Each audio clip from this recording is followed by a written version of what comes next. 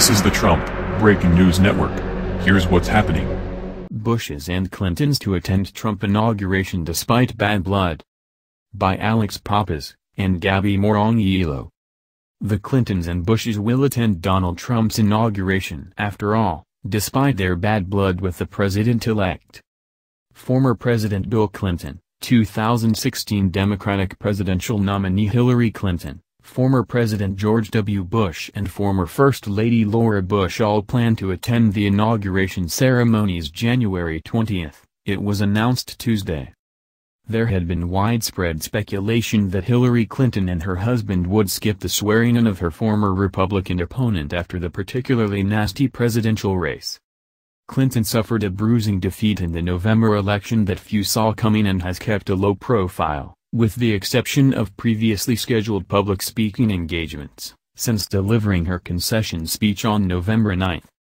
The former Secretary of State and her husband maintained a personal relationship with the president-elect and incoming First Lady Melania Trump in the years leading up to 2016, though their friendship was quickly dismantled over the course of the election cycle.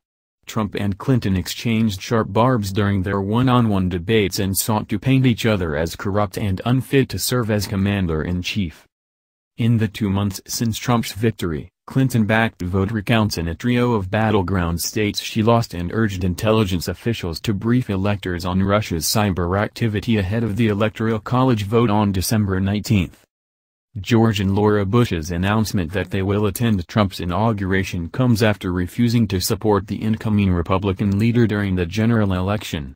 Both declined to vote for Trump or Clinton in November. A spokesman for the couple confirmed they each voted none of the above for president and for Republicans on the rest of the Texas ballot.